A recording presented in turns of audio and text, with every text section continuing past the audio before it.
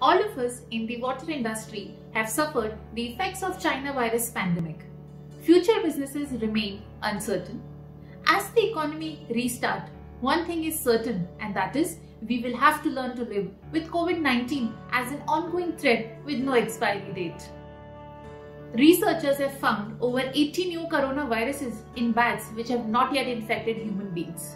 Now, the question is, how can we continue to serve our customers in domestic, commercial and industrial sectors in the most efficient way, keeping threat of COVID in mind?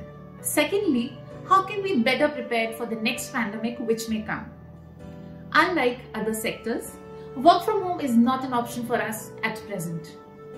All of us have to learn to wake up one morning to find some of our employees will be very late, maybe absent or in quarantine. Everywhere and every stage there are restrictions. Restrictions of travel through containment zones, restrictions in public transport, whether it is bike, auto or trains. Restriction in entry and exit of customer premises. In India, a vast majority of water treatment plants are manually operated. In residential and commercial areas, OEM sends its technician to backwash, regenerate, check the water treatment plants, while in industries, operators are internally trained to perform this task. Initiative is a 30-year-old company, and over a decade ago, it has developed 3 technologies which were meant to solve exactly these problems. These 3 basically aim to eliminate manpower, optimize the plant performance, and also provide real-time monitoring and control of the equipment. The first out of these 3 technologies is complete plant automation.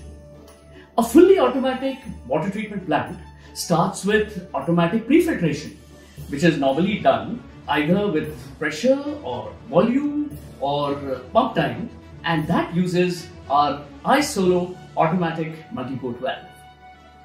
Our smart waterproof control panel named iPanel or RO iPanel controls all the pumps and all the valves with inputs from digital flow sensors, conductivity, level and pressure. It has a very large 8-line graphic display and that shows all of these parameters in one single screen. Depending on the size of the plant, filtration, softening, ultrafiltration or RO, the cost of this automation is barely maybe 5 to 20% of the total plant cost.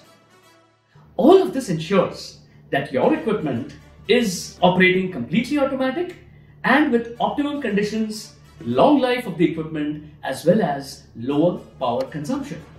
The second technology is remote monitoring and control, which essentially means that both the customer as well as the end user know exactly how the plant is performing at all times on their smartphones. By simply adding iModem, a SIM card and a Crown app, all data such as plant hours, water quality, water quantity and consumption, power consumption are all at your fingertips. This becomes a digital record of the plant operation along with an early warning alert for any reduction in the performance. Corrective actions can be taken guided by remote or by a video call, avoiding site visits. Typically, as on date, customers call only when there's a complete breakdown and an urgent site visit is required, besides excessive costs of parts which are required to be replaced.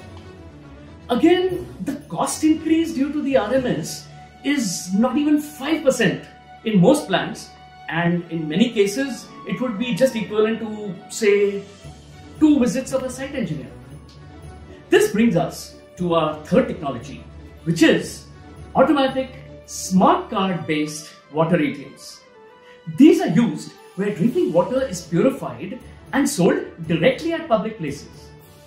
Coin handling will involve risk of infection. Hence, smart cards which are non-contact can be kept by the user, eliminating any chance of infection.